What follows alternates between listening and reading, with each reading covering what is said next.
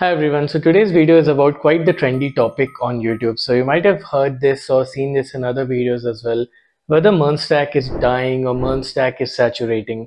And even on my channel, I've heard a variety of comments saying that people were either learning MERN Stack or whether they were starting to learn MERN Stack and now they're considering dropping it because there's so much talk about MERN Stack not being a highly demand field, or basically the downfall of MERN Stack is going on. So in this video, we're going to see whether you should learn MERN Stack in 2024 or not, or if it is saturating, then what you should do, or whether it's really even saturating or not. So before we dive into the video, let's understand one thing. What decides whether a tech stack is good or bad, highly in demand or low in demand? It's the industry. If there's a lot of companies hiring for a particular tech stack, then even if it is saturated, it's still a lucrative field, right? And if companies are not hiring for a particular tech stack, then it might not be a good idea to go into it. Now, that's the truth. But apart from the truth, there's also a false narrative that is being put forward by influencers.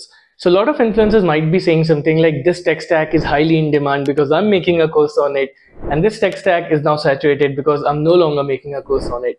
So you might see a lot of these things as well. Don't get misled by all of that, because like I said, a false narrative will always be there for you, but we're here to unravel the truth and see what is actually happening according to the industry standards. Okay, so what is MERN Stack? First of all, what is MERN Stack for people who are new to the channel or people who are freshers? A lot of you might not know.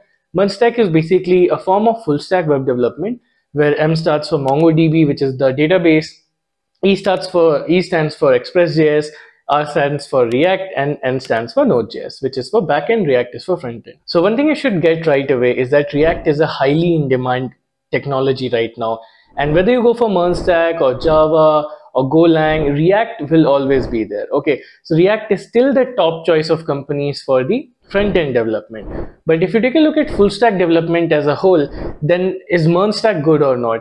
Or is MERN Stack saturating? So the short answer is no, it is not saturating. And if you go for the long answer, then just go on LinkedIn and do a small exercise. Search for MERN Stack developers, search for React developers, search for Node.js developers, and you'll see thousands and thousands of companies that are still hiring for MERN Stack roles. Now, I totally agree. There's a hype around MERN Stack right now. Everyone is making videos about how to become a MERN Stack developer, and the amount of MERN Stack developer coming out each year has also increased. But the thing is that people who actually know MERN Stack, like really know MERN Stack very well, are still low in demand. Okay, so if you're someone who is doing MERN Stack, or if you're willing to start MERN Stack, then go all in. If you go in the next 6 months, if you learn MERN Stack or any other tech stack, if you give it the next 6 months, learn it properly, make the right amount of projects, then definitely you'll see a good demand in that field. Okay, there are few people who are not able to get job even after becoming MERN Stack developers. So there might be a couple of reasons for that, and we cannot blame the tech stack for that, right?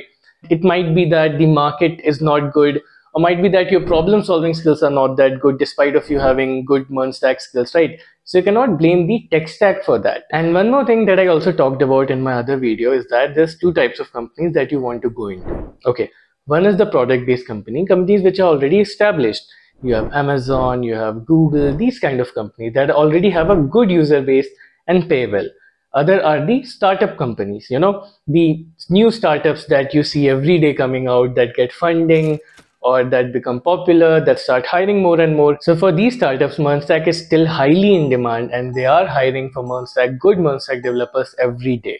So before you start blaming the tech stack, before you jump at the idea of just switching tech stack, first learn the tech stack properly. Okay, you might see a lot of outdated tech stack, and you might see a lot of tech stacks which are not popular like .NET, PHP, and you will still find companies hiring for them because there will always be a demand of good experienced developers no matter what the tech stack is. So if you're into MERN Stack, stick to MERN Stack, give it all in. If you're into Java full stack, stick to Java full stack, give it all in. If you're in some other tech stack, then give it all in, give it a good 6 months, and you will be able to get yourself hired. After you learn one tech stack fully, then you can move on to the next possibly, but don't start blaming the tech stack and leave it in the middle. So that's pretty much it. There's nothing to worry about. There's a lot of fear mongering going on, like I already mentioned in the beginning of the video. Don't get misled by all of that. Focus on what you're doing. Focus on building the right amount of skills, and today or tomorrow, sooner or later, you will be able to get hired. So that's pretty much it. If you still have any doubts, then feel free to DM me on Instagram or leave a comment. Love to hear from you guys. Thank you.